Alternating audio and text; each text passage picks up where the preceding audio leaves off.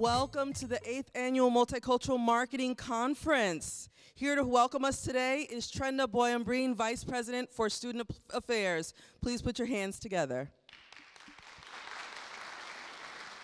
Thank you, Cecilia. Are we on? Great. Good morning. Cambio. Cambio is the word for change in Spanish, and change is definitely in the air. The face of our country is undoubtedly changing rapidly and dramatically. As demographic and societal changes take shape and increasingly become part of the national landscape, embracing the growing diversification of voices is unquestionably becoming more important to our future. Consider this. The U.S. currently ranks as the second largest Spanish-speaking country in the world behind Mexico. President Obama, our first African-American to be elected president. Sonia Sotomayor is the first Latina and third female to be appointed to the Supreme Court Justice, as a Supreme Court Justice. And President Obama recently took a historic stand by endorsing same-sex marriage.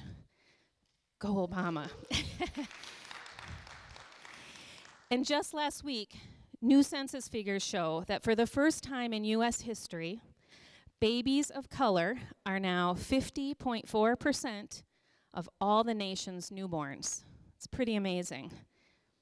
Also reported last week in an article entitled State of Change, published in the St. Paul Pioneer Press, was the fact that our state of Minnesota, a state that is overwhelmingly white, is increasingly becoming more diversified, currently having 17% people of color, and according to the state demographer, from 2000 to 2010, our state grew by 380,000 people. Interestingly, 85% of those people were people of color. In the demographics of the new America, people of color are quickly becoming the majority, both nationally and locally. They currently make up 37% of the nation's population, and it is predicted that they will become the majority by 2042. Unquestionably, current and future leaders, especially those in leadership roles in the workplace, need to prepare and truly understand the change that is taking place and transforming our country. What does all of this mean? Are we keeping up? Will there be a new multicultural mainstream? Do we have the knowledge base and the tools necessary to face new challenges as we go forward? Part of today's conference explores the final results of the 2010 census and presents a preview look at the multicultural populations in our country. The conference is designed to provide insights, marketing strategies, cultural awareness, and economic contributions of the Latino, the GLBT, Asian American, and the emerging U.S. African markets, some of the fastest growing segments in the U.S. today. On the back side of your conference flyer is a quote from Metropolitan State University President Dr. Sue Hammersmith, and she states, quote, Metropolitan State University is honored to host the 2012 Multicultural Marketing Conference. As a comprehensive urban university, we are deeply committed to educating tomorrow's diverse, world-class workforce.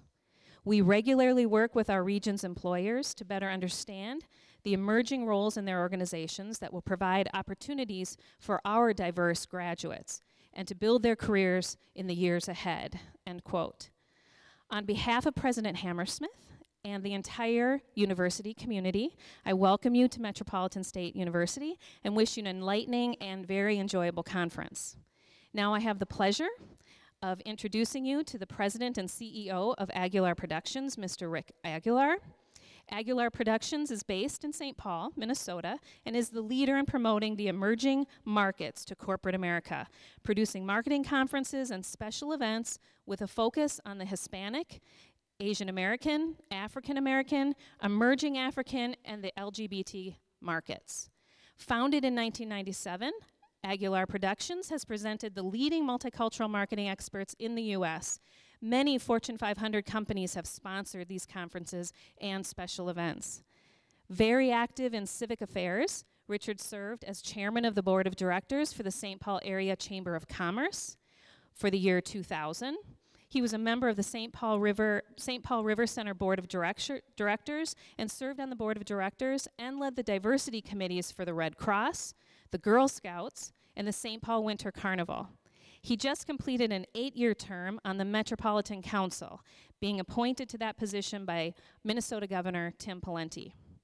Aguilar Productions is a member of the Association of Hispanic Advertising Agencies and a certified minority business enterprise and member of both the Minnesota and National Minority Supplier Development Council. Please join me in welcoming to the stage Mr. Rick Aguilar. Rick, thank you so much. Really appreciate it. Yes. Well, thank you. Thank you, ladies and gentlemen. And it's very exciting to be here in the hood, right here on the east side. And, you know, it's remarkable. Yesterday evening, we had a reception here, and we were looking on the beautiful deck there, and then we're looking over the city. And it was so appropriate that we have the conference here, because St. Paul is now 50% multicultural, St. Paul, Minnesota. And it seems like it's happened so suddenly. And so I thought, you know, this is important to, as we bring this program in here to Metropolitan State University, that I think we're at a point now where we're talking about a business case. You know, diversity, for many years, was the right thing to do, and, you know, we should be doing that. But now I think the numbers point to taking a leadership role. And this is a business case. This is an opportunity where businesses are looking for new markets. Just open the door and look around the corner, because we're here. So that's really the opportunity we want to present here this morning. And one of the things that we've always been very pleased with and very fortunate in many ways is we've had sponsorship for all these years, 16 years this year, presenting this programming here. It's been an exciting ride for me personally, having thought that this would be very welcoming to present this kind of information here in the Twin Cities. Because, you know, sometimes when you live here, you overlook the fact that we're a leader in corporate America in Minnesota. A lot of innovation, a lot of great products and services have come out of this state, and you're part of it. I mean, everyone in this room is going to be part of that leadership. You're going to leave this conference today with a lot of new ideas, and don't forget in your goodie bag there, we do have a CD-ROM with every presentation today. Take it back to your offices to share it with your associates.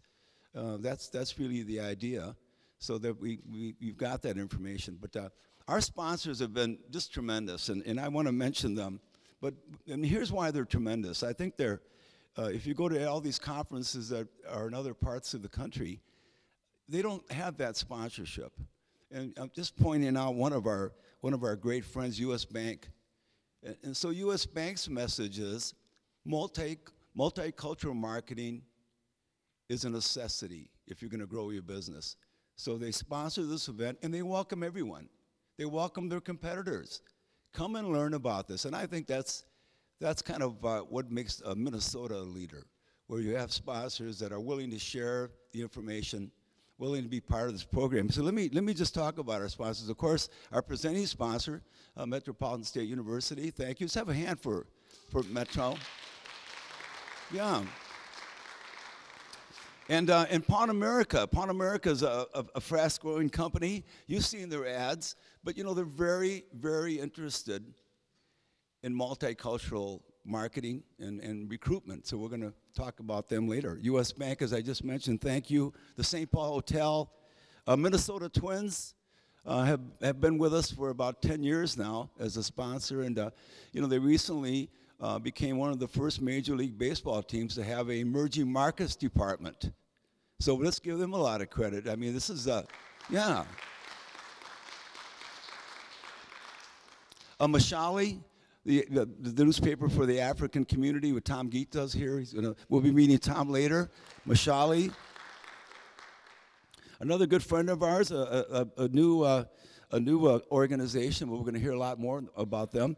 Knowledge Networks, a GFK company. They're here with us. Asterisk Group, New American Dimensions, and Latino Midwest News. And on the other end, you know, we had some of the departments here at Metro State step up and sponsor this event today. The Office of the Vice President of Student Affairs, a College of Management, Human Resources, a Center for Community-Based Learning, Undergraduate Admissions Office, the Student Life and Leadership Development, the Student Science Association, and the Alcohol and Drug Counseling Club. Let's have a hand for those departments.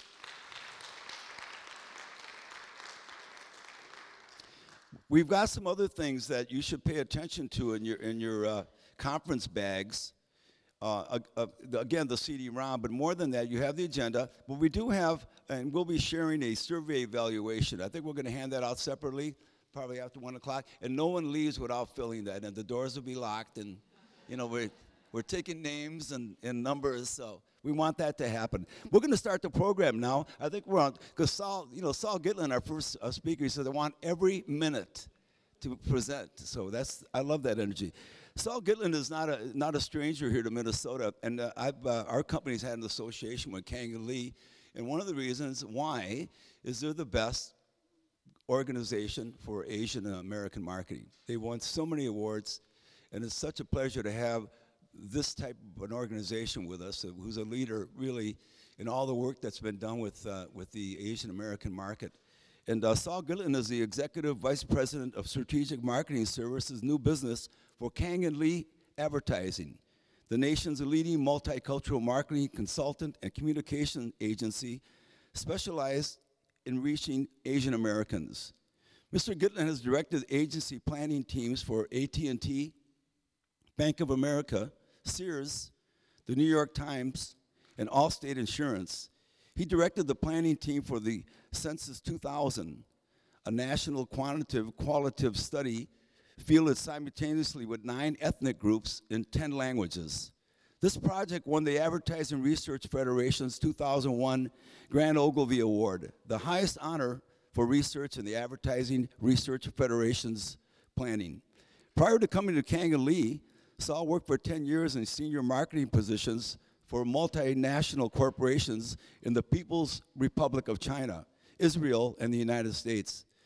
Saul is completely fluent in Mandarin Chinese, Hebrew, and French, and holds a BA in Asian Studies from Cornell, an MA in East Asian Studies from Yale, and an MBA in Marketing from Columbia. So let's have a great Minnesota welcome for Saul Gitlin.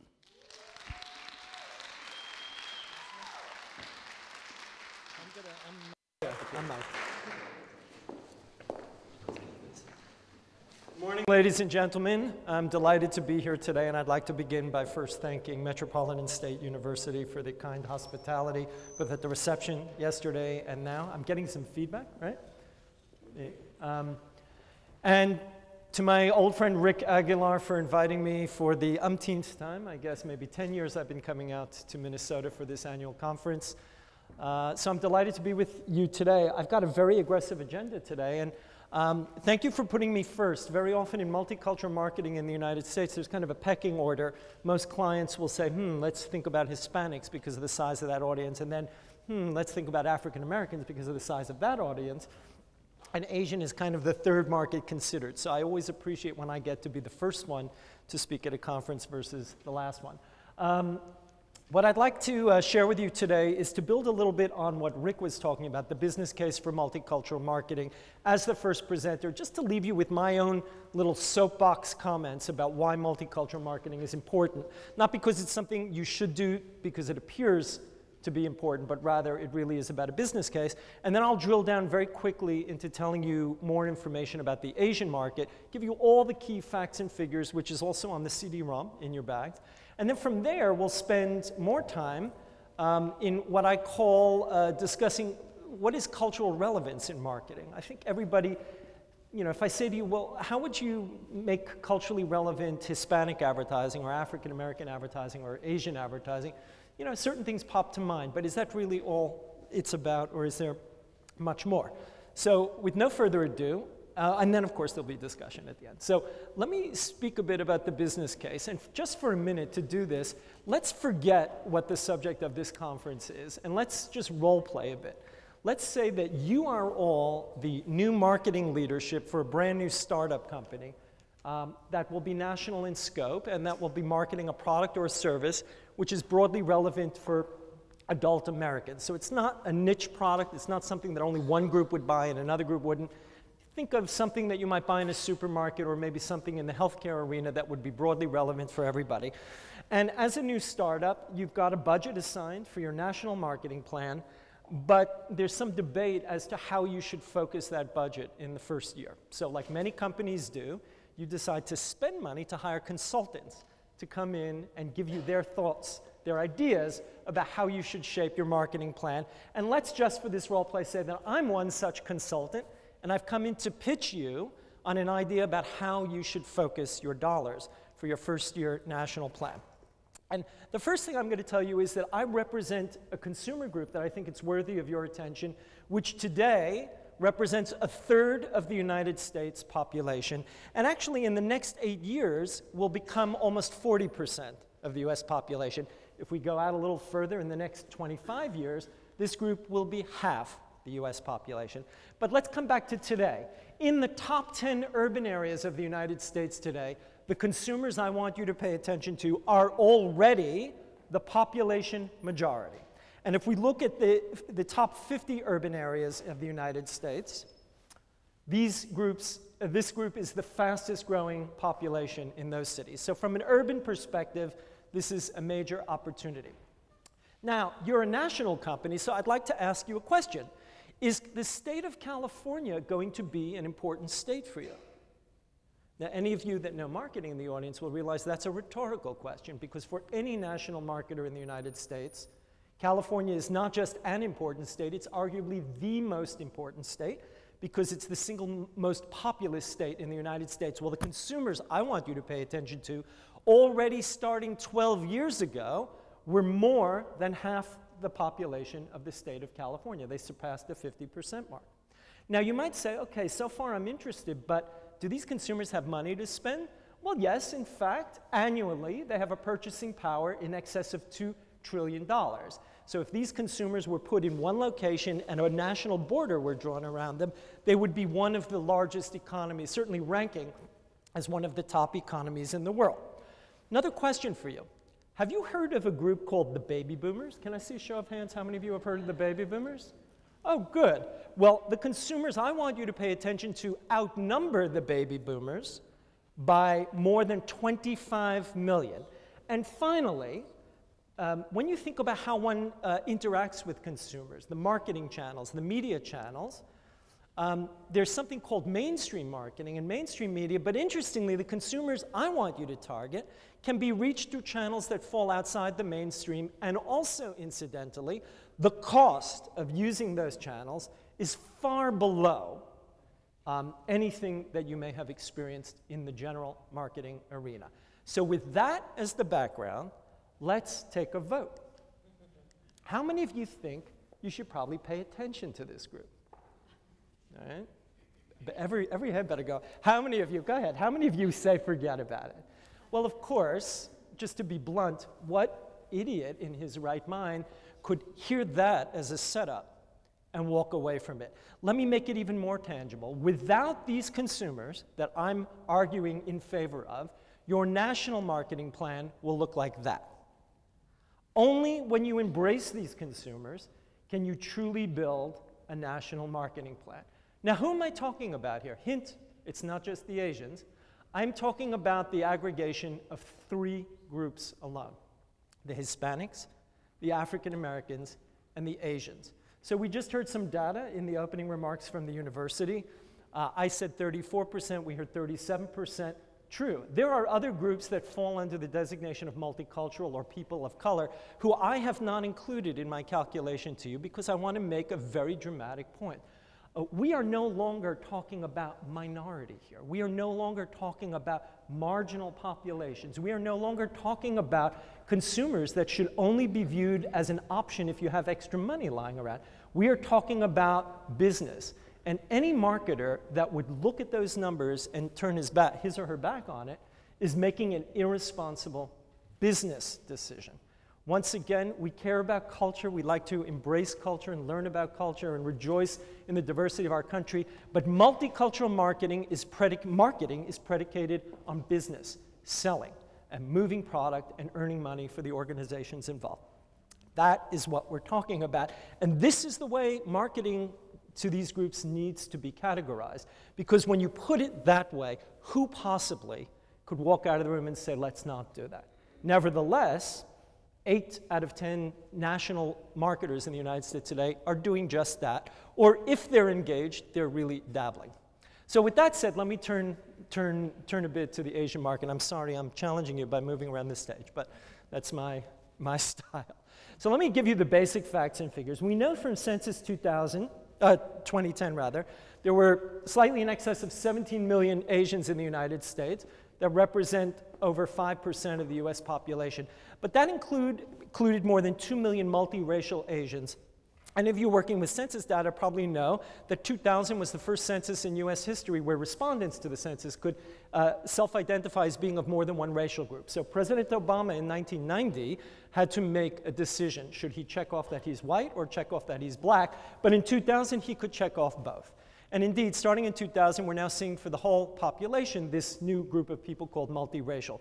So there were 2.6 million multiracial Asians. If we net them out just to look at single-race Asians, we had 14.7 million, slightly under 5% of the US population. Now, when I come to national marketers and say, hello, I'm Saul from Kang&Lee, and I'm here to speak to you about less than 5% of the US population, that very often is an invitation for the people listening to me to check their BlackBerries, to kind of tune me out a little bit.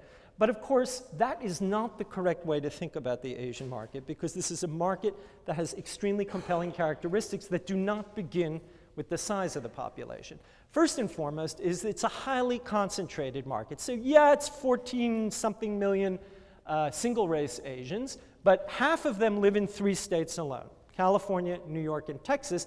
And when we look into those areas, we will find that Asians are substantial portions of the local population. So for example, in California, they represent 13% of the state. That might be my entree point. I might come to a national marketer, pose my rhetorical question and say, excuse me, is California an important state for you? I know the answer to that question. And I say, well, I'm here to speak to about 13% of the state, which, by the way, you'll learn in a minute, is the most educated, most affluent, most brand loyal part of this state that your current marketing is not reaching. Are you interested? And that's how we go. So first and foremost, highly concentrated.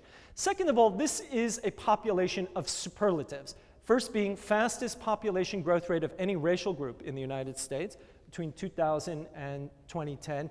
A word to the wise, census does not classify Hispanics as a racial group, even though I gave you the reference there for Hispanics. They're not, strictly speaking, classified as a race. They're an ethnic group. They're classified as an ethnic group in the census. But nevertheless, the Asian growth rate, if we look at the top line, including multiracial Asians, even outpaced the Hispanic growth rate, which is something new as compared to 2000. So first and foremost, fastest population growth rate. Highest median household income of any group in the United States, not just among populations of color, but almost $13,000 ahead of white people in the United States. And one of the reasons for that is enormously high rates of educational attainment. Also, and very entrepreneurial. Here you see data from the Minority Business Survey in the US Economic Census in 2007.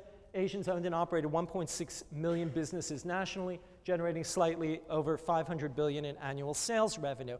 By contrast, in that same year, in the same study, there were more than 2 million Hispanic owned and operated businesses in the United States, which in aggregate generated slightly over $300 billion in annual sales revenue. So the Asian population is a small group of people, but their economic power is disproportionately large. If you were a business-to-business marketer, I'm very often asked this question, well, I'm a B2B marketer, who should I target in the multicultural segments? And I always say, well, it depends what you're selling.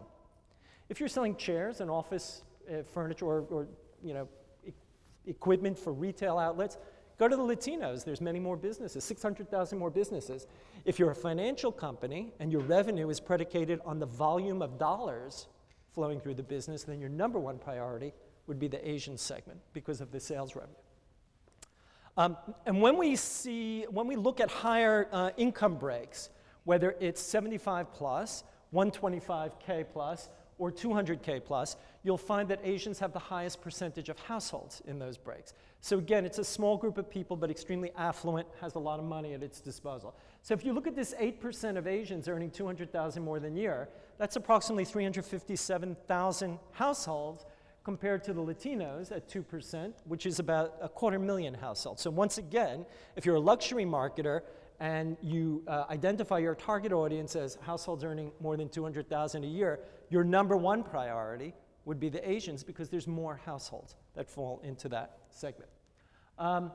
Annual buying power of $509 billion per year, projected to go up by another $200 billion in just a couple of years. So once again, although Asians are a third the size of the Latino population, they command well over 50% of Hispanic purchasing power in the United States. Home ownership, second only to white America, total population 65%, Asians 58%.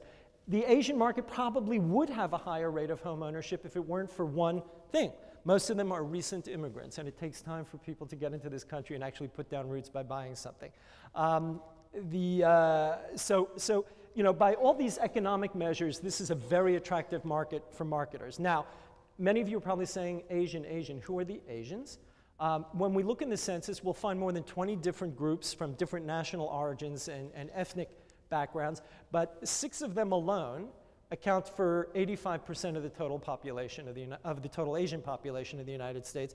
And here you see them in their rank order by their national population size: the Chinese, the Indians, the Filipinos, the Vietnamese, the Koreans, and the Japanese. Now, of course, there are many other groups. When I make similar presentations in New York or California, you know, I always caution my audience, depending where you are in the country and where you want to market, you need to be sensitive to what the mix of Asians is in your area. So in California, indeed, Chinese lead the state for the Asian population, but if you're marketing in San Diego County, Filipinos outnumber Chinese 4-1.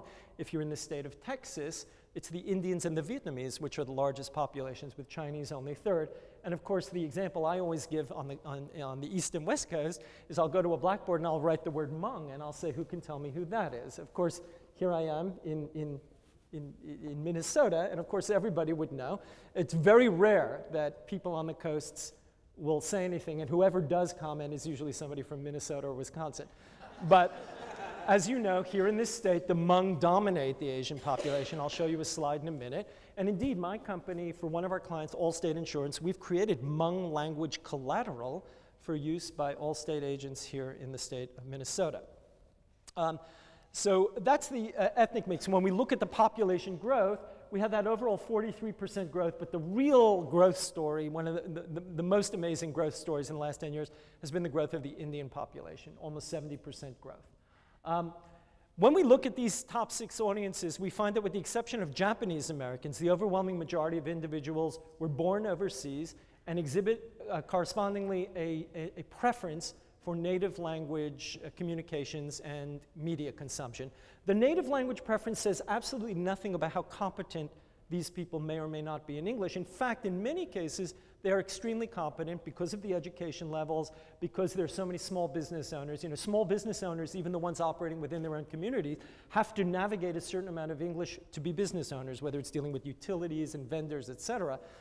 So there is an English competency in the market, but what this says is, given an option, what language is in play at home, in the home environment, and correspondingly, where would these consumers most naturally gravitate to for their news, information, and entertainment? An interesting statistic that came out 12 years ago is that Chinese is now the second most prevalent foreign language spoken in US households after Spanish. Up through 1990, both French and German followed Spanish on the list, and now in 2000, we see for the first time that an Asian language, Chinese, has popped up the list. We spoke about them being concentrated, 3 states accounting for 50%. If we add tier 2 states, you'll get 3/4 of the population. If we add tier 3 states, yay, Minnesota in blue, you'll get 90% of the population. And of course, I don't mean to imply there are no Asians in the states that remain in yellow, but an Asian multicultural program will not succeed or fail based on its performance in the yellow states. You really need to play in the red, blue, green, and blue states in order to have a successful program. When we look at some of these states, we see robust growth rates in traditional markets like New York and California. New Jersey, you see a 51% increase. Illinois, 40% increase. By the way, interesting factoid, there are now more Asians in the state of Illinois than in the state of Hawaii, which is counterintuitive for many people, but that is the case. And you see Texas with a 72% increase. Some of the fastest growth areas you see here in the bottom, Nevada, Las Vegas is an important Asian city. North Dakota, yay, 2 families became 4 maybe, but nevertheless, we're seeing the growth there. The other states, though, are important. Arizona is an important state. North Carolina is a tier 3 state along with Minnesota. So those are where we're seeing some of the big growth areas. Hang on, maybe I should be pointing here. California, the largest state. I'm not going to take you through every data point here. You can look at this on your CD. But 13% of the state is Asian. There you see the mix of Asians in the state. So Chinese and Filipino are neck and neck in that state. It's hard to say. I mean, Chinese technically are the largest, but barely. You see the growth rate, 5 of the 10 most spoken languages in the state, 169 billion in annual purchasing power. New York is the second most important state. Compared to California, the population of New York is much more concentrated in the greater New York City area versus California, where there's this huge distribution between the northern part of the state around the Bay Area and the southern part of the state around the Los Angeles DMA. But nevertheless, Asians are important. Here you see Chinese and Asian Indian are second. Filipinos are there, but only 4th on the list, and some of the other groups on the list. And then, of course, Texas. You all knew Texas was a Latino state, but who knew that Texas was also an Asian state? It's one of the most important Asian states. And there you see it's Houston and Dallas, but Asian, Indian, Vietnamese, Chinese. So there's been kind of different patterns that have brought various groups to Texas. One of them is that the Vietnamese population, which was initially largely a refugee population, some of the initial settlement patterns were dictated by the US government and specifically the military that brought refugees in and tried to settle them in areas where the US military could look after the communities. So very often you find pockets of Vietnamese in parts of the country that have army bases or military bases nearby. And then there are other reasons bringing Asians to the state of Texas. It's the university system there. The oil industry is bringing a lot of engineers and technicians and mathematicians in. So there are other reasons why that community has been growing there. And how could I come here without telling you a little bit about Minnesota, even though I rarely pitch a client and say, let's start the conversation with Minnesota. But in this state, I might do it. So there you've got this state. Here's what your census figures look like, 2000 versus 2010.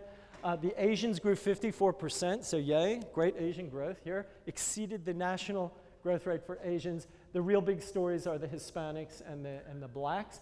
In the state, the total population only grew 8%, and the white population grew 2%. So again, that early trend I spoke about in my role play at the beginning, I mean, make no mistake, Minnesota is still overwhelmingly a white state, but the trends are here, and this will just get deeper and deeper and deeper.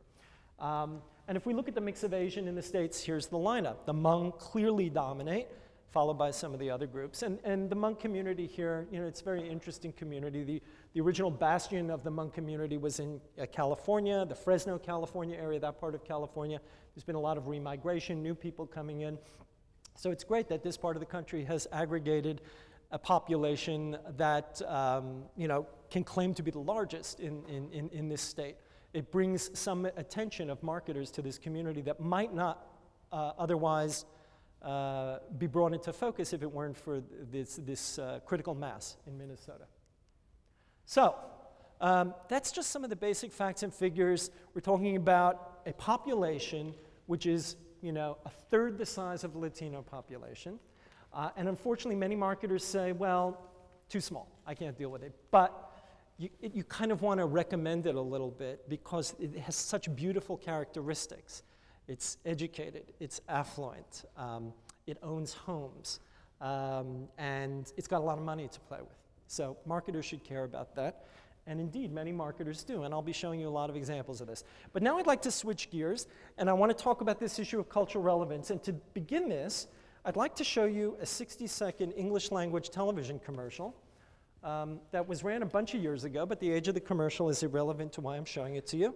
And I'd just like to show it to you and then get some make some comments about it. So you remember that commercial? Raise your hand, please. Yeah, a bunch of you do. That commercial ran more than 10 years ago, and as I said, the age of the commercial is irrelevant. Of course, she's carrying a cell phone, right?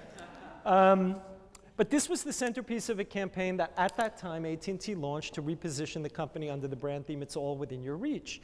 And a lot going on for AT&T then, dramatic growth of wireless, dramatic growth of email usage, which was threatening the company's traditional product, proliferation of competitors, not only other phone companies, but some smaller, not only big phone companies, but some smaller niche tier 2, tier 3 providers, as well as the extension of telecommunications offerings from satellite companies, cable companies, et cetera. And at the time, all these new competitors were saying, AT&T's the dinosaur. Yeah, they invented all this stuff 100 years ago, but they're the dinosaur. They're big, unwieldy. They've got too many products. They can't focus on consumers. And this was AT&T's attempt to say, hey, wait a minute, yeah, we've got this history of innovation. We are big. We have all these products, but that's why we can empower consumers. What does "it's all within your reach" mean? It means empowerment. I can empower you. It's all within your reach. Interestingly, just last month, AT&T launched a brand new campaign. It's a new company now out of Texas with new agency, et cetera, under the theme, "It's what you do with what we do." That's the new thing. And it was touted in the media as this big dramatic breakthrough about empowerment. And I actually commented in the media and said, this is just a resurrection, if you will, of this strategy, which I think is a brilliant strategy. Because what do we want these products to do for us? We want them to empower us, right? So in any case, AT&T launched this, and in short, this was not an example of good advertising. This was an example of great advertising at the time. It blew away all their expectations through pre- and post-tracking of what it was doing to consumers' mindset about the brand. It won every creative award the year it came out. It was named one of the best spots of the decade by Adweek magazine. It was resurrected after the Census 2000, a few years after 2000, published a report documenting the statistical demise of the traditional family in the United States, that being a married husband and wife with children under the age of 18 at home. There was a lot of discussion in the media about how that demographic reality was being reflected in popular culture. And again, there were journalists that said, oh, you remember that spot from AT&T, the working mom, et cetera, et cetera. So again, not good advertising, great advertising. When they launched this, they came to us. We'd been working with them for a decade, and said, we want you to interpret this strategy, "It's all within your reach," for 4 Asian groups that were important AT&T customer groups: Chinese, Koreans, Vietnamese, and Japanese. And to AT&T's credit, they never said to us, please just translate this. They said, come up with your own ideas or your own stories around the strategy. So we did, and then we're funded to go to focus groups in New York and California with those 4 different audiences. But I, leading the research, I said, I know how clients react. I know how clients think. If they get something that's not only good but great, award-winning, there's this tendency to say, oh, we want to do it in Spanish, just translate it into Spanish, or just put this in that market. So just to anticipate the possibility that I might have to defend why we should do something special, I decided to begin the focus groups by showing that spot to my immigrant consumers. Okay, and we had screened for immigrants because who calls most heavily to Asia? Who generates those per minute revenues for AT&T? It was the immigrants. So we started the groups by showing that spot before we showed any of the work that we created. And in focus groups, we always begin with high-level questioning. How many of you like it? How many of you are neutral? And how many of you don't like it? How many of you think that they liked it? Okay. How many of you think they were totally neutral, neither like nor dislike? A few hands. How many of you don't think that they like it? So this is very interesting. 4 different ethnic groups, different focus groups, 2 different coasts. They all hated that spot. They hated that spot, and 3 reasons came up. If I had time, I would lead you through. Let's see if somebody can tell me the #1 reason that people were uncomfortable with this spot. Yeah? They couldn't identify with it. Yeah, but something more specific. I'm going to, yes? A single mother as opposed to a 2-parent family. Okay, I want somebody just to say it more directly. They couldn't identify with it. Yeah, but something more specific. I'm going to, yes? Okay, I want somebody just to say it more directly. Like independence of the woman, empowerment of the woman. Okay, let's take one more up there. No. I mean, when we showed the spot, we were going for the story, not that. One more comment, that's it. No man. That's it. That was the very first comment we heard in every group. Where is the father in the family? Okay? You don't know. Think about what you just saw. You don't know.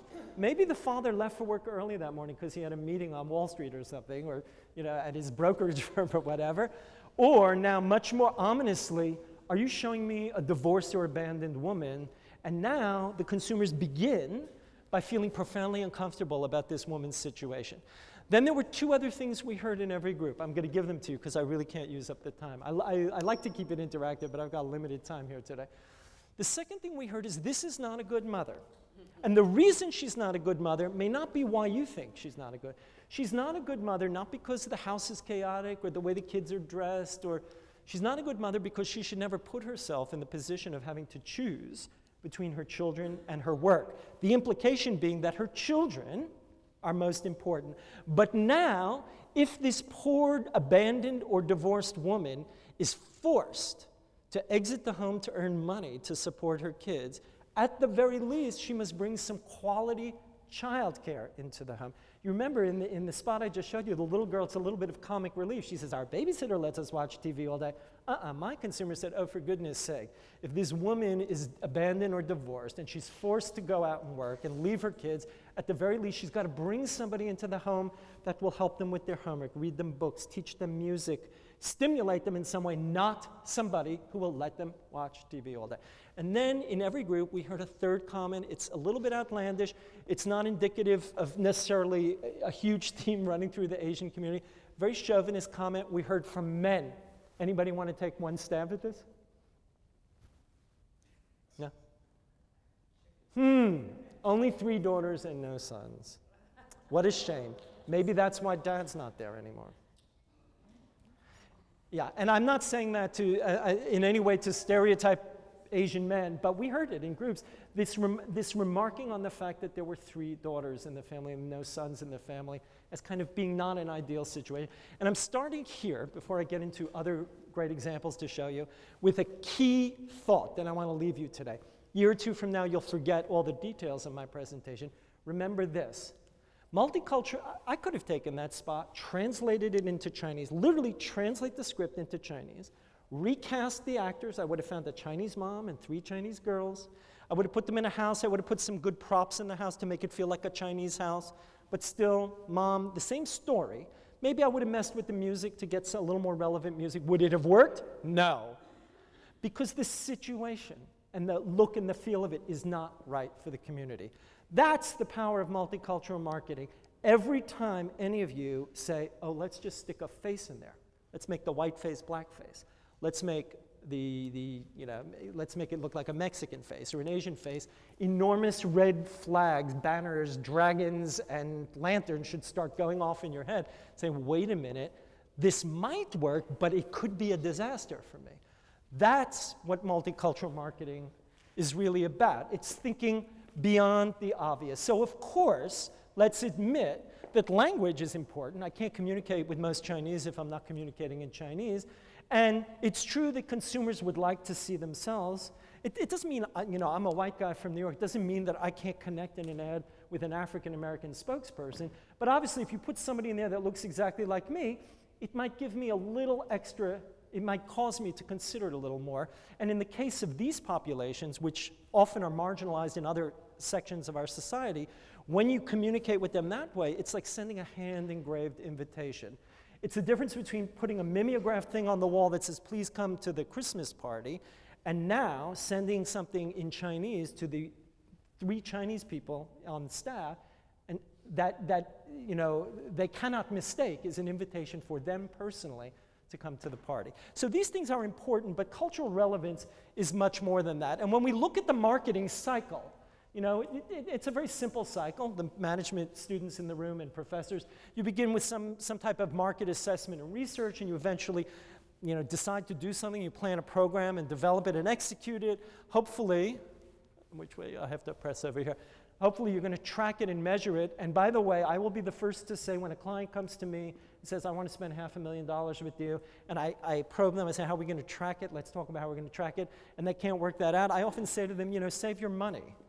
If we can't track this, then it'll be a one-time thing and you'll never do it again. So that's very important. And this becomes an iterative process, but really cultural relevance has to permeate all aspects of this product. It's not just about the face in the print ad and the language on the TV spot. So let's talk a little bit about these stages. Market assessment and research. You know, every business has to start by analyzing its customer data. When I sit down with a new client, when I'm pitching a client, and they say, well, where do we begin? I say, well, how many customers do you have? And, you know, I'm pitching national clients. Oh, we have 10 million customers, 20 million customers. I'll say, well, what percentage of them are Asian? They'll be like, we don't know. Well, before you do anything to find new customers, let's figure out who you already have.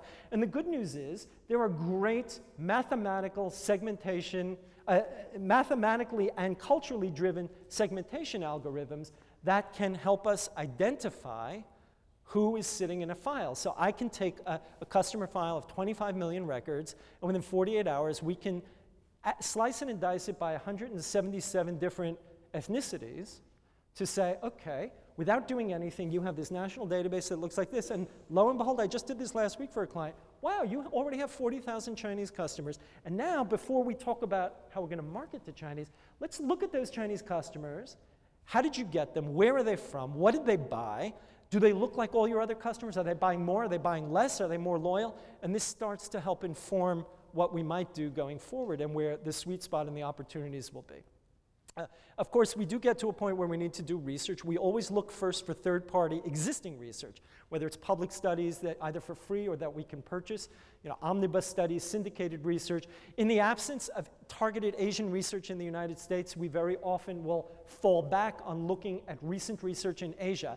Because if I can establish demographically, which I can, let's say I'm targeting the Chinese or the Vietnamese community, that a high percentage are recent immigrants, and I don't have any data, because let's say I'm pitching Coca-Cola and I don't have data about, you know, Chinese Americans drinking Coca-Cola, but I have a study just published last month about cola consumption in the Chinese regions of Asia. I can make, it's not a perfect, I can't apply it perfectly because the environments and the competitive landscape is different, but I can draw some insights from that.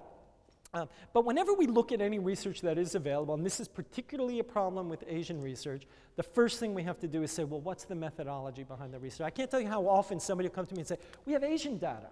Oh, great, you have Asian data. Which ethnic groups are underlying that data? Chinese, you know, Indian, Filipino. Oh, we don't know that. It's just Asian.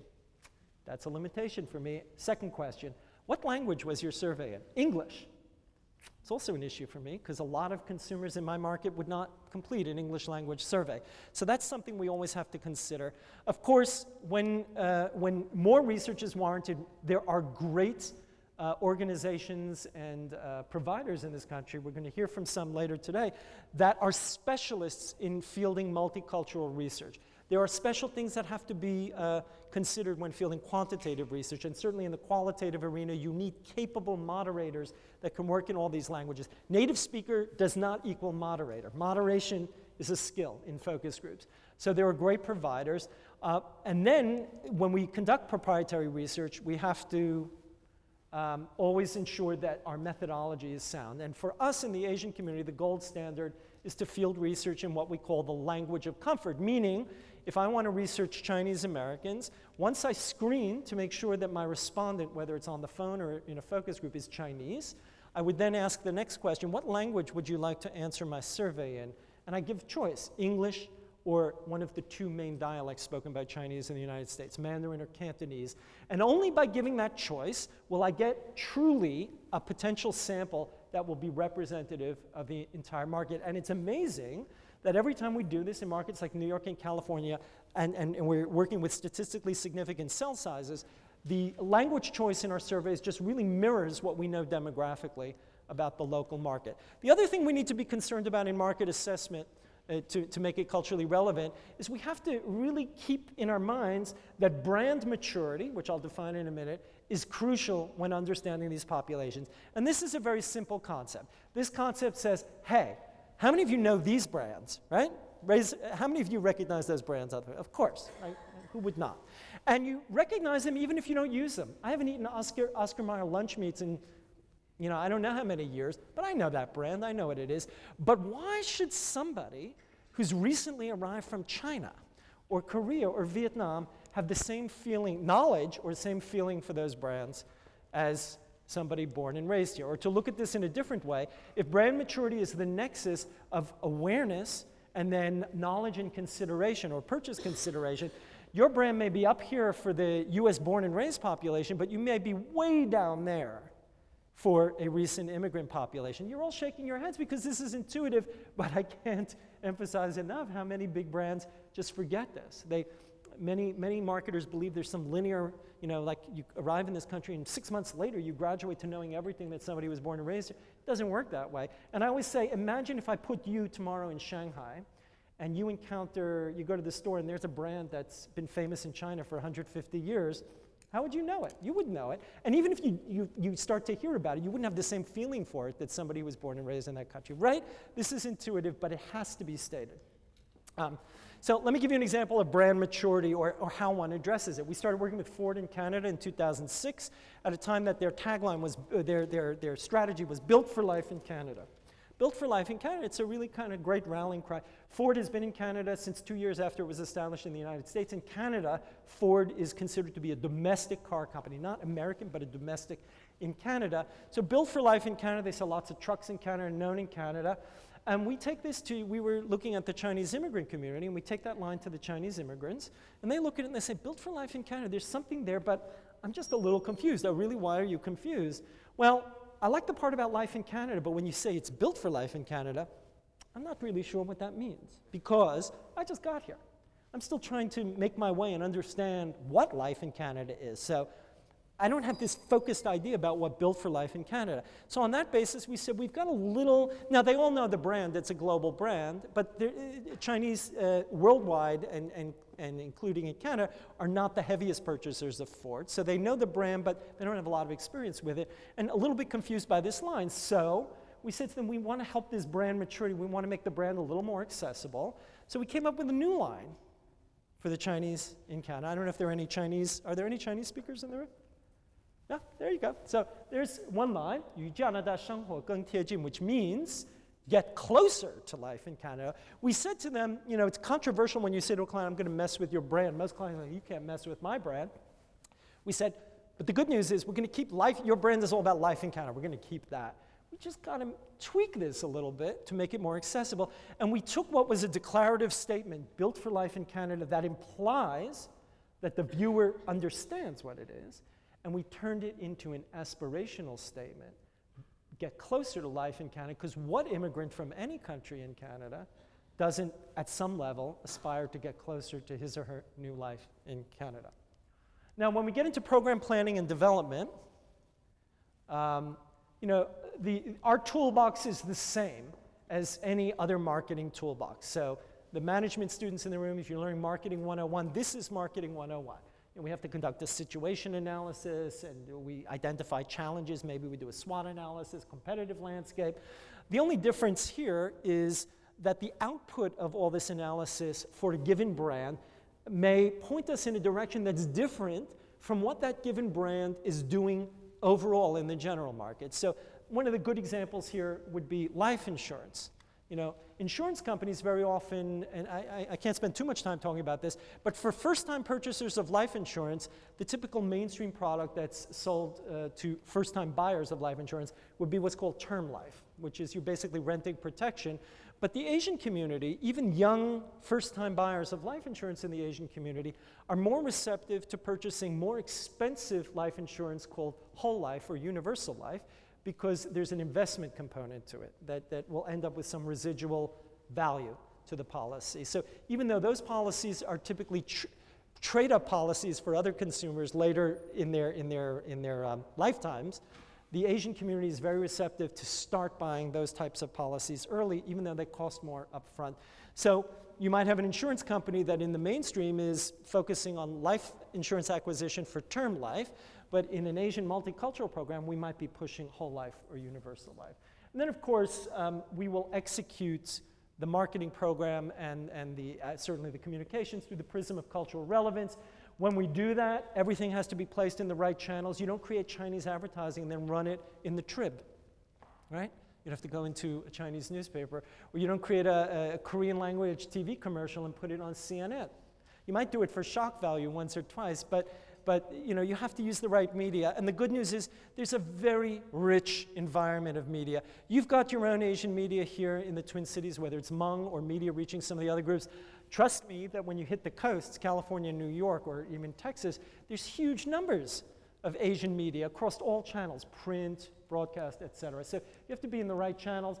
And then, of course, we have to worry about the expression. Are we really going to take the same strategy and same execution? Should I just translate that AT&T spot? Well, most marketers don't come to me to do this. This is just a translation company exercise. Most marketers play in here. They say, keep my strategy because you can't mess with my brand strategy, but express it differently. Give me a different execution. And some, I think, particularly bold marketers will say, you know what, I don't care what my mainstream strategy is. If you can come up with a new strategy that will sell more of my product to this community, let's do it. And you know, this is what I would call really bold. Then, because of the heterogeneous nature of the Asian community with respect to ethnic groups and languages and cultures, we have to know before we build advertising, are we going to target just one group? Or target multiple groups, and even if we target multiple groups, are we going to create unique communications for every single group, or are we going to try and find some thread that will allow us to achieve production efficiency while simultaneously targeting multiple groups? I'm going to show you examples of all this in a minute. Of course, everything's driven by an insight. So, with a little over half hour to go, where's Rick? Is Rick here? I've got till 10:15, right? We're good. Okay. Yeah, no, so we're making good time. Let's come back to Ford. This is targeting Chinese in Canada, 2006. This is group specific. We're only targeting the Chinese population. So the situation for Ford, universal awareness of the brand. Ford is in China as well. But historically, Chinese in China, in Canada, in the United States, all over actually, have not been the heaviest purchasers of Ford. What cars do Chinese people buy? They buy Asian cars. They buy Toyota, Honda, Hyundai increasingly, Nissan, Subaru, these kind of cars. And at the other end, they buy lots of high-end vehicles. BMW, Mercedes, Lexus, Acura. You can see this. This was a case where sometimes you have to be very creative in doing research. This was a case where we didn't have full research on the vehicle usage behavior of Chinese in Canada, nor did we have funding to do new quantitative surveys to really benchmark it. So what do? We go park ourselves in the Pacific Mall in suburban Toronto on a Saturday. This is a Chinese mall where literally 99.9% of the people that come to this mall to eat and shop are Chinese. And we just sit in the parking lot for 4 hours on a Saturday, sunny Saturday when the mall is at its peak, and we start looking at what comes into the parking lot. And you can literally go aisle to aisle. I mean, it's labor intensive, but when you don't have research budget, you know, as a researcher, I never say to my client, we can't get an insight. There's always a way to get an insight. And this is kind of quick and dirty, but you want to know something? It's valid. You know that everybody coming to this mall, you know, this is a mall that holds thousands and thousands of vehicles, and you can literally go up and down at peak time in the mall and count the vehicles and, you know, what brands are there, et cetera. So universal awareness of Ford, low usage, but the good news is because of low usage, no negative baggage. There's nobody in this community that's saying, oh, my uncle had a Ford or my dad had a Ford and it used to break down those American cars. Nobody has that attitude. So very neutral. So our goal was just to grab attention because they're not thinking about it. How do we grab attention? And then to nudge the consideration into the maybe category so that it would be top of mind. Now at the time, Ford was also, you know, had these kind of grab attention and drive consideration strategies in the mainstream in Canada. And the way they were doing it was by using a very beloved spokesperson in Canada, in the person of Wayne Gretzky, the international hockey superstar, who's Canadian. They were also using the voice of the Canadian actor Kiefer Sutherland, who was Jack Bauer on the hit show 24, who's Canadian, in case you didn't know. They were using his voice for all voiceovers in TV and on radio. And so we started to say, is there a way that we could find somebody that would have that attention-grabbing, you know, capability for us in the immigrant Chinese community?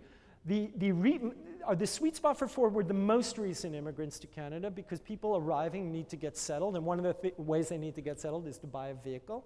And those consumers are overwhelmingly from the People's Republic of China. So although there are Chinese who live in Canada from Taiwan and Hong Kong and other areas, more than 95% of all the recent immigrants, Chinese immigrants to Canada in the last 15 years, are coming from mainland China. So that was the target consumer in mind. So we said, could we find somebody with that attention-grabbing power? And we did, and here he is.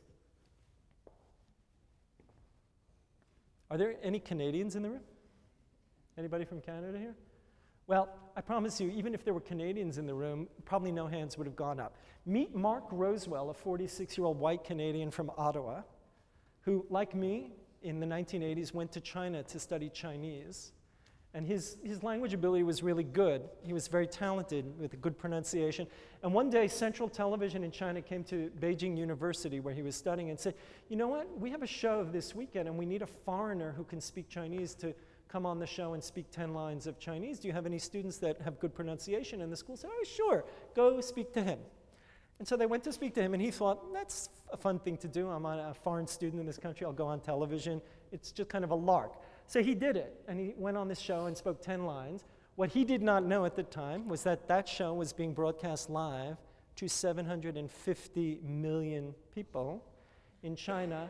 And the next morning, he woke up as a national celebrity, which has not abated since. He was then taken under the wing of one of the most famous stand-up comedians in China, who practices a traditional form of Chinese stand-up comedy, who trained him as the first foreigner ever to master this craft. He went on to a very successful career doing that. He's then become the host of many television programs. And to this day, he is a national media celebrity in China. He goes by the stage name Da Shan, which means big mountain. There's a whole story why. I can't get into that now. And he's beloved by Chinese, and all Chinese know that he's Canadian. So we thought, what better way to bridge a Canadian company to the immigrant Chinese community from mainland China than to take this guy who they all know is Canadian and they love and use him as the attention grabber. So we use him to promote a portfolio of Ford vehicles, sometimes for unique vehicles. Let me show you one example of a spot we did for the Ford Focus. The brief for this spot was we wanted to, hang on, I have to get back here. Ford Focus, it's a compact sedan.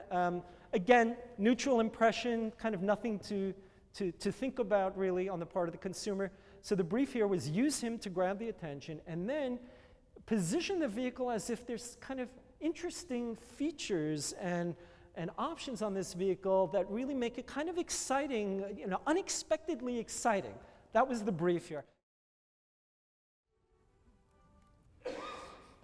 I want to emphasize by using him, we had to be very sensitive to, even though he's beloved, he's this white guy from Canada. We don't presume to say to Chinese people, because he drives a Ford, you should drive a Ford, which is why every time we use him, you will see Chinese people driving the car. We're using him in a different way. We're using him because they like this guy. When he comes on the screen, they will sit. They won't run to the kitchen to get a drink because they like to hear this guy talking, and that keeps them glued to the information. But we are not presuming, we always show actual target consumers, the types of people we think should be considering this car in the spot. So we're using him in a very specific way. Now moving along, rather than go back to my PowerPoint, because then I want to show you 2 more commercials, sometimes we have a client and we need to target different ethnic groups, and they choose to do group-specific work, which means that they're going to create one set of communications for one group and another set for another work. So I want to show you a campaign we did for Vonage. This is for the United States, for Vonage World, which is their international calling product. Maybe some of you in the room use Vonage. It's a great service at home. And this was looking at the Indian community, the South Asian community, and the Chinese community. Now, both communities saw the offer, this great price point to get unlimited calling to 60 countries, including India and then China, as a great value, like really getting a great deal. In the case of the Chinese, they saw it as like winning a deal, winning a great hand by getting this product. We chose to communicate differently with the market to make sure that we sent that hand-engraved invitation.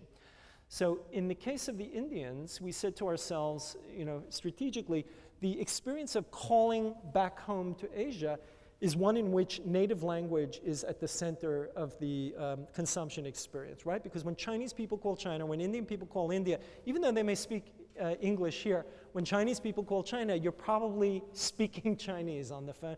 And when Indian people call home, they can speak English, but when they're calling their moms or dad, it's usually another language. Statistically, there are about 9 languages that are the most heavily spoken by Indians in the United States. And we felt that we wanted to somehow embrace that linguistic diversity in an ad for Vonage, which after all is about talking, right?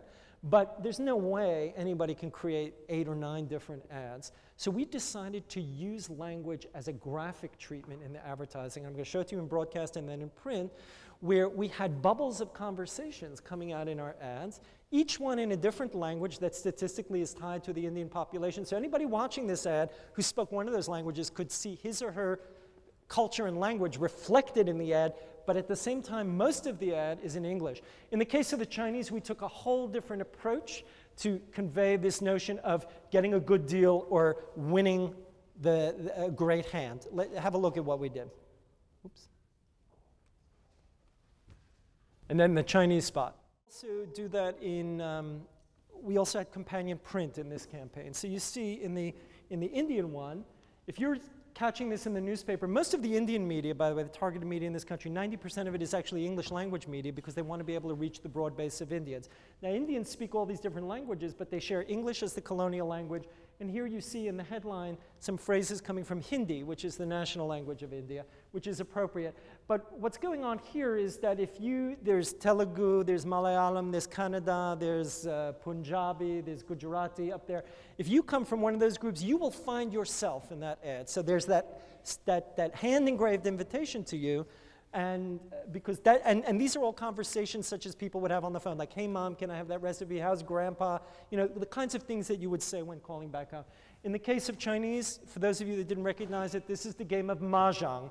It's a Chinese game, a beloved Chinese game, sometimes used as a gambling game, where people have to get the right combinations of tiles. Some of the tiles in the actual game have Chinese characters on them, so we took creative license and we made whole phrases about this Vonage product using the tiles and making sure, saying that with Vonage you get the best combination of benefits and price the same way you would win a hand in this game. You know, sometimes though we don't have the luxury of targeting multiple groups and doing it in different ways because obviously, you know, what I just did for Vonage, we had one production for one set of advertising and another for the other. When we worked for the census in 2000, we had to target 10 different Asian ethnic groups in the United States. And here we needed to template it to be efficient while still showing customization. Yay, Hmong advertising. We did Hmong for Census 2000. That was for this state and Wisconsin. Your senators demanded it, and we did.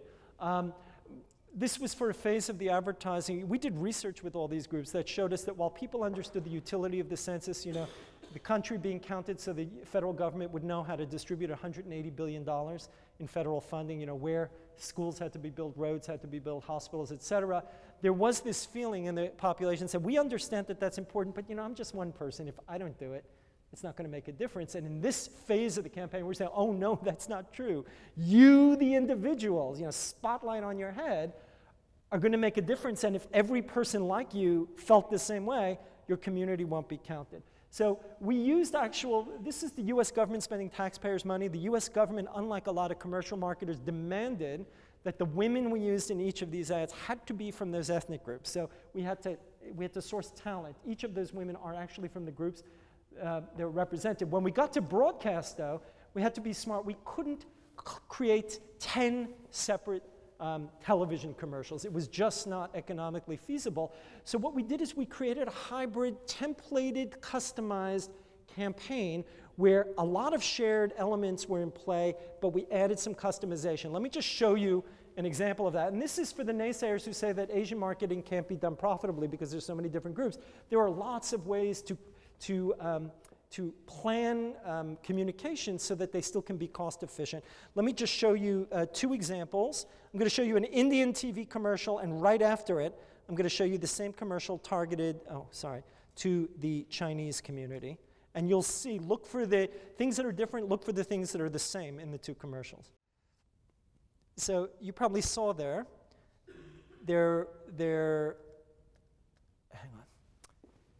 was a lot of shared imagery, the school bus, the hospital scene, et cetera. And in between that, we cut images of Chinese people walking in the Indian version and Indian version.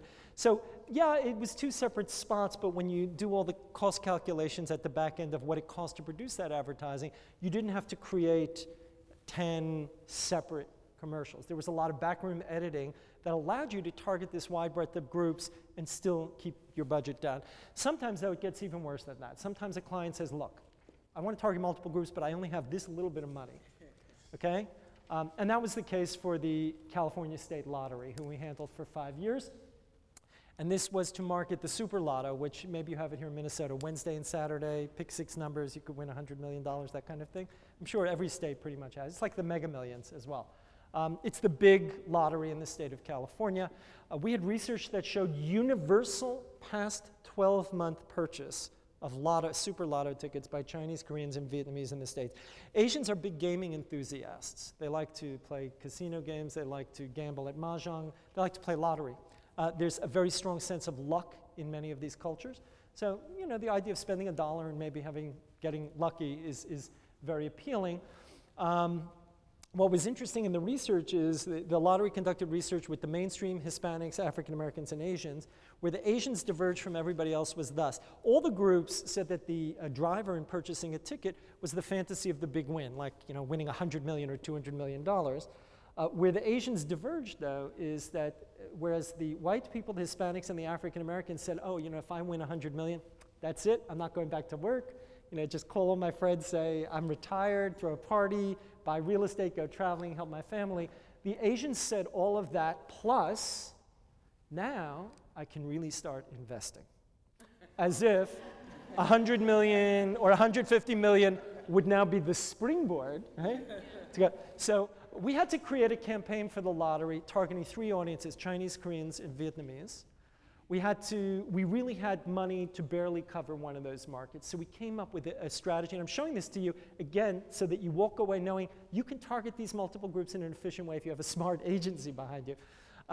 You'll notice how we did it. We told a story visually, not in words, so already we don't have to have people talking languages on the screen, okay? By telling the story visually, we could de-emphasize the talent. So we didn't have to put Chinese people camera front, you know, which might alienate other groups, you know. Very often, if you want the identification, you'll show Chinese people, Korean, Vietnamese people. We showed Asian people, but kind of downplayed them so that they were accessible to all. Everybody could look at it and say, that could be me, that could be my community. We told the story in pictures. We did use words, but only in words on the screen, which obviously varied, but that's a very easy editing job to do. So we told the story very, very simply. I'm going to show you 2 examples. There were 3 spots in the whole campaign. I'm going to show you 2 of the spots targeting the Chinese community. And then right after the second spot, I'm going to show you the first spot again, targeting the Korean community. And you tell me afterwards whether anything in the Korean spot was different from what you had already seen in the Chinese spot. Was anything different? Just call it out. Was anything different there? I'm sorry?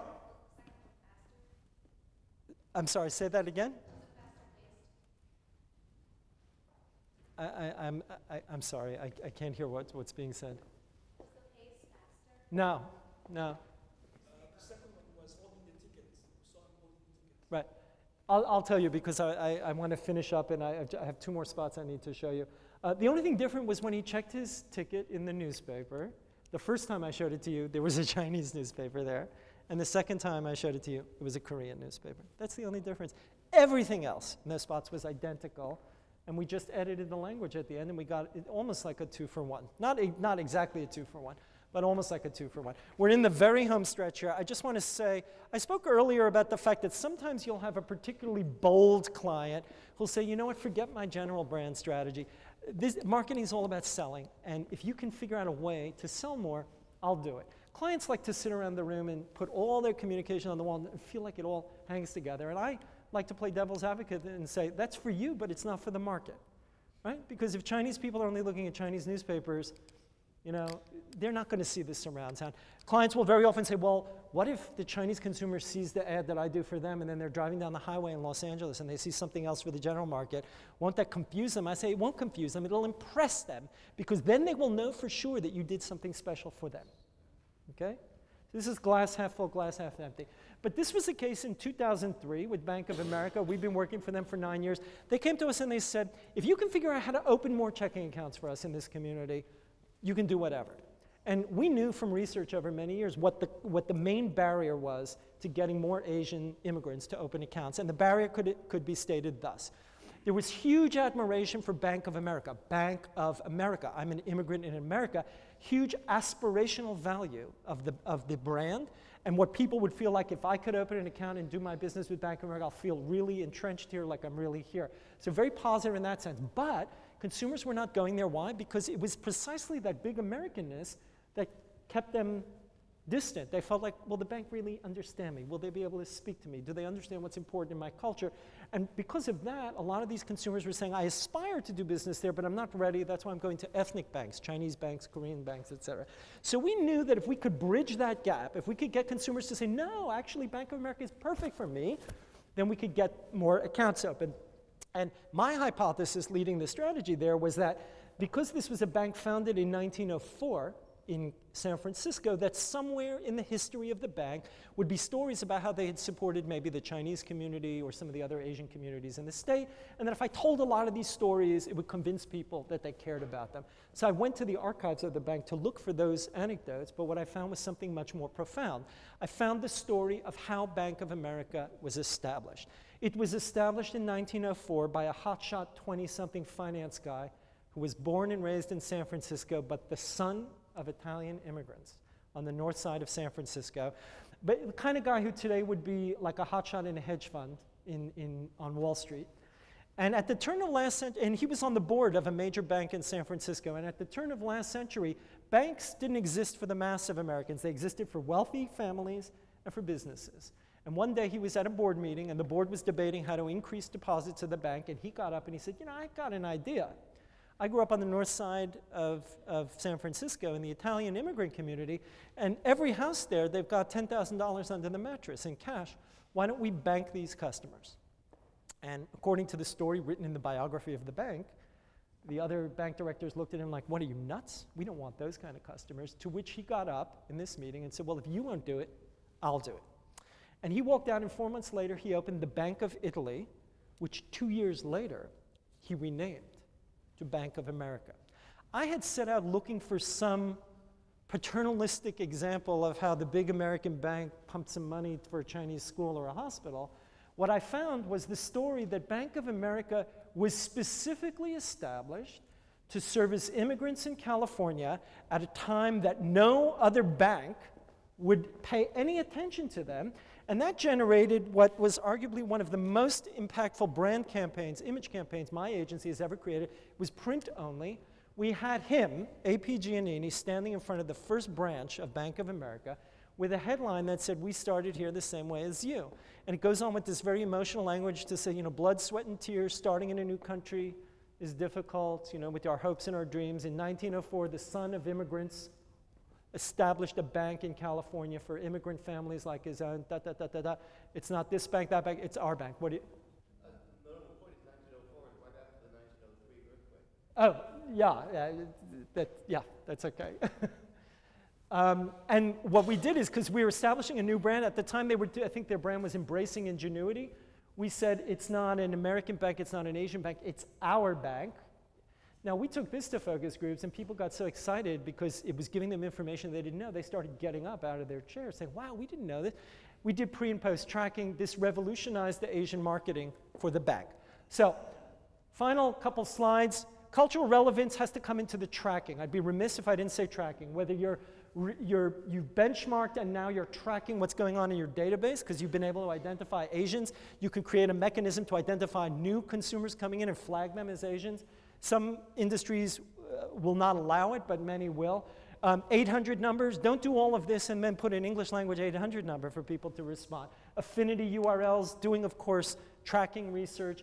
And if it's retail tracking, like stuff on the shelves of supermarkets, we can do geodemographic analysis to look at the movement of volume. You know, people don't announce when they buy a thing of milk that they're Chinese. But we can look at the volumes of products in high-density Chinese zip codes and correlate it with whatever marketing is going on in the market. So I want to end by saying this is definitely all within your reach. And to conclude, I'm going to show you 2 of the 9 TV commercials we created for AT&T as our answer to that Beaches one. The first one is going to be in Mandarin Chinese. The second one will be in Vietnamese. I'll follow that with just a 1-second comment about each to let you understand the cultural relevance, and then we are done. So just a couple comments. What make those two spots culturally relevant? The Chinese spot, first of all, in traditional Chinese culture, the moon is a widely the full moon is a widely recognized symbol of people who are intimates or lovers that are separated by great distances. One of the most famous lines of Tang Dynasty poetry is spoken by a traveler who says, writing to his beloved on the other side of China, saying, well, though we're separated by thousands of miles, I feel close to you because at night we both look at the same moon as if the moon is a conduit for that type of love. So this is an icon that a lot of Chinese people say, oh yeah, of course, the moon, right? There's music going on there. But more importantly, we're showing one of the most common immigration patterns in this community. Not the only one, but a very common one. What's that pattern? A student comes here, often a graduate student, gets a master's, maybe a PhD. During that time studying, interacting with family and significant other overseas. At some point the student graduates, gets 18 months or 2 years of practical training visa, right?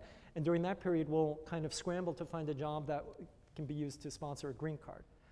At that point, at some point, the significant other will come to the States, maybe to study or maybe to work, to join. At some point, these two people will get married. And then a couple years down the road, they'll start having children. And when they start having children, they will start bringing their parents from Asia to here. Why? Because they do not want to hire babysitters that let their kids watch TV all day. Okay? And within 10 to 12 years, you now have a landed immigrant family in this country of 3 generations living under one roof. They bought a more expensive house. They bought the best school districts, and all of these other demographics are coming in. That's a very common immigration pattern, not just in the Chinese community, but here. The Vietnamese spot, last comment, Rick, was different. In the research, we're looking for some story of empowerment. When we got Vietnamese parents speaking about their lives in the country, one of the things that kept coming out was they said, we're different from some of the other Asian groups because a lot of us were refugees here. We came here, we were in South Vietnam, we haven't been able to go back and forth to Vietnam because of political issues. And because of that, we're very concerned that the children we're raising, that are born and raised in this country and our families, are not able to directly connect with our traditional culture the way other Asian kids, Chinese kids go back to China, Korean kids go back to Korea. A lot of these families were not running back and forth every school holiday taking their kids to Vietnam because they couldn't go back. So they had this real angst about how are our children going to connect with Vietnamese culture. So in this spot, we show how this one little girl was able to connect with some traditional aspect of her culture, small thing, using with AT&T as the conduit for discovering that connection. Thank you very much. I'm happy to take any questions.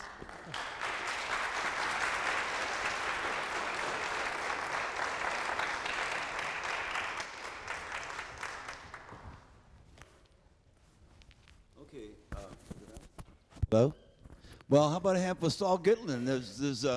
There's a reason we've had him back all these years, because I want you to translate this in Chinese. You are a bad dude, Saul. Isn't he great?